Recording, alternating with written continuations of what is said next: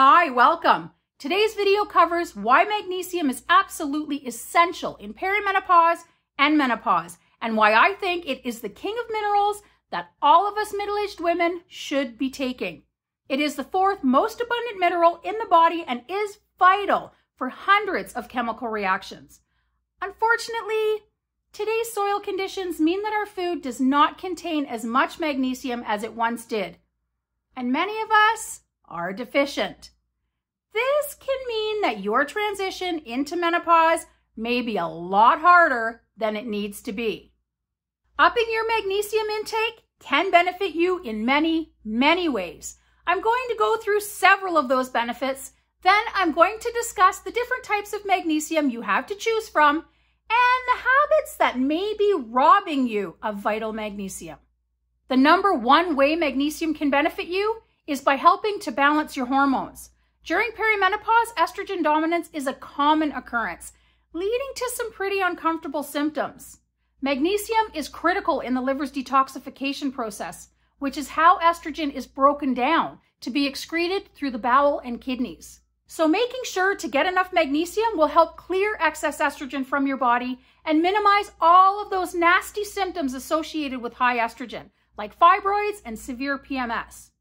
A major issue that absolutely tortures many women in midlife is anxiety. Magnesium is able to restrict stress hormones like cortisol and stop them from entering the brain, reducing anxious feelings, and binds to GABA receptors in the brain, stimulating them, resulting in relaxation. This all amounts to a dramatic reduction in anxiety. Nature's tranquilizer. Add to that magnesium's ability to maintain serotonin and dopamine in the brain, two essential neurotransmitters for mood and relaxation, and magnesium is an absolute powerhouse for helping you regulate your moods. I don't know about all of you, but my mood swings were getting right scary at times, and getting them under control was right at the top of my list beside anxiety and muscle cramps. The muscle twitching and cramping in my legs is so uncomfortable at times, and if I even dare to stop taking magnesium for any extended period, it can become absolutely unbearable. Tanking estrogen can interfere with the uptake and utilization of magnesium, which is absolutely vital for muscle relaxation and optimal muscle function, making cramping in perimenopause and menopause a real issue. If you're suffering with twitching, cramps, spasms, and tension, you need to focus on increasing your magnesium through diet and supplementation. If you are one of those unlucky ladies unable to sleep through the night, I'm here to tell you that magnesium holds benefit for insomniacs as well. Its relaxing effects on the brain and nervous system will do wonders for helping you drift off and sleep more soundly. Magnesium is also king when it comes to bone health. The flow of calcium in and out of the bones cannot be regulated without it. With bone density decreasing in menopause, if you want to maintain healthy bones and prevent osteoporosis, it's very important that you maintain optimal levels of magnesium. One extreme symptom every single woman wants a permanent cure for is heart palpitations. Absolutely terrifying and very common when hormones shift. Magnesium is very important for maintaining a healthy heartbeat.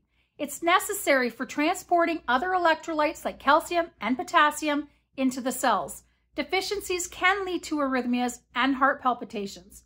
If you're suffering from this absolutely horrible symptom, getting your magnesium levels up is of paramount importance. What about blood pressure? Is your blood pressure climbing now that perimenopause has arrived? Guess what might help? Yep. Magnesium. It helps relax and dilate the blood vessels and can be a very effective way to help you bring down your blood pressure, especially with other lifestyle changes like avoidance of salt and caffeine. Blood sugar also climbs when hormones shift, and many women end up with a new diagnosis of prediabetes or diabetes in menopause, or a worsening of their existing diabetes. Magnesium is necessary for proper glucose utilization and insulin signaling. Deficiencies can lead to insulin resistance.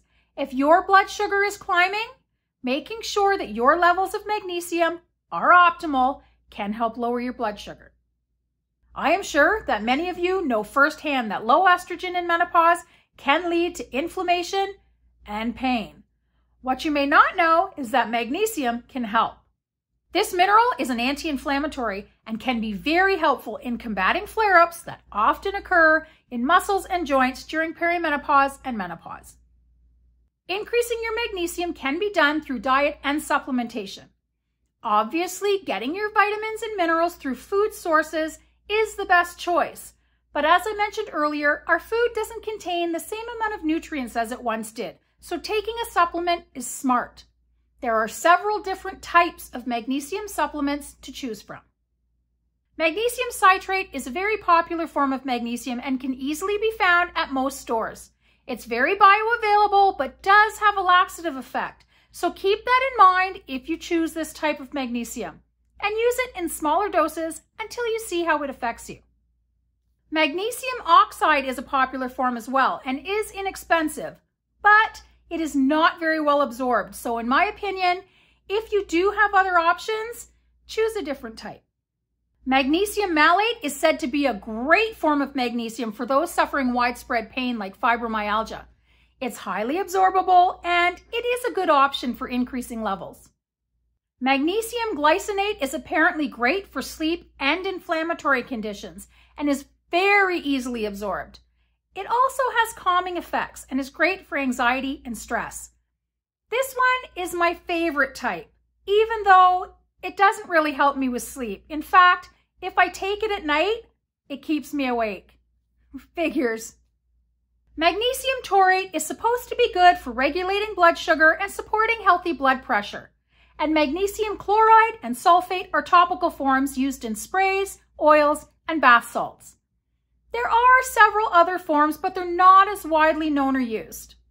Pair a supplement with high magnesium foods like dark chocolate, avocados, nuts and seeds, whole grains, and leafy greens.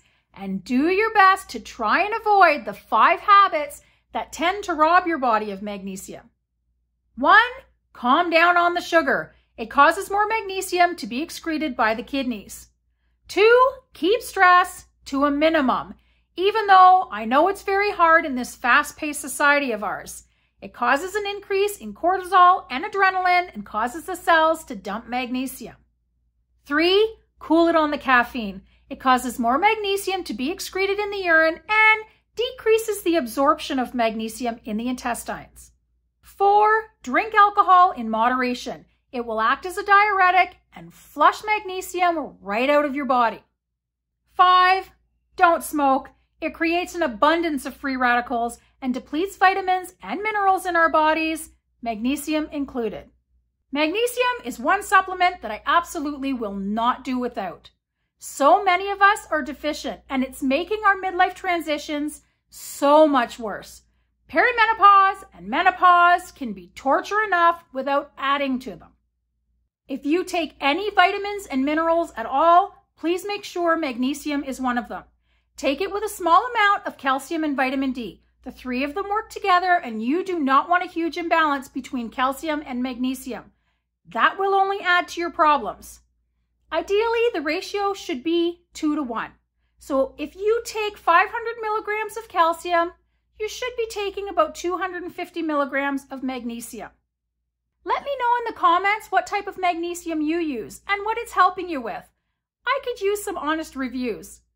If you want to see more content like this, subscribe. I make videos on all things midlife. Thanks for watching. I will see you all in the next video. Bye for now.